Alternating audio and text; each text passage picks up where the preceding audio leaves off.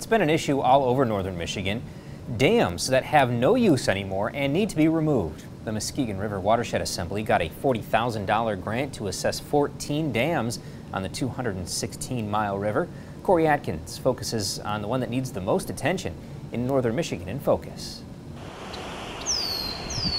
The grant is to fund an evaluation of the dams within the watershed and the impacts. So then we can update our watershed management plan, which really guides us in the work that we do to improve the resources here. It's called the Buckhorn Dam, and it's just north of the old fish hatchery in Paris, Michigan, and it's in trouble.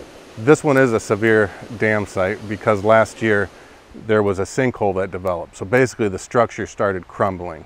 And we were contacted by Paris Park to come out here and do an evaluation. Behind the fence and under the caution tape is the sinkhole that Marty is talking about. One of the biggest issues of the Buckhorn Dam is its pitch. There's almost a 22-foot difference between the level of the water at the dam compared to the river level. But check this out when it's removed. It's a high gradient river that basically was flattened because it's dammed. When this is removed, you're going to have a beautiful steep pitch to that river. There's going to be little rapids and riffles and really a beautiful place for hiking, birding, fishing. And just think about how hot it's been the last few days. Removing the dam would be like giving the fish that live there a nice, cool summer breeze. So there's many pieces at Buckhorn that could be improved by removing the dam. One, and the most obvious, is the impoundment. And we've been monitoring the water temperature in the impoundment, and it increases the river temperature by about 3 degrees. That might not seem much to us, but for aquatic animals such as fish, 3 degrees is significant.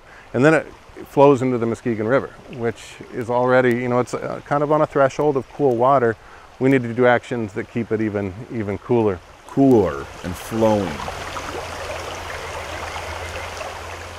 Look at the nasty water above the dam.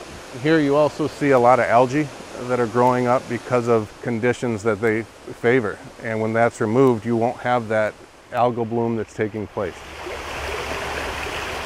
But when the river is restored, it holds a great fishery of brook trout. This section, once we remove the dam, we'll make sure that fish are able to migrate upstream and downstream. They'll be able to migrate up there. They're going to find cooler temperatures, good spawning habitat, and we're actually going to have conditions where they reproduce more effectively. Good for fish and fishermen. We're hoping that the process will start taking place for the removal immediately.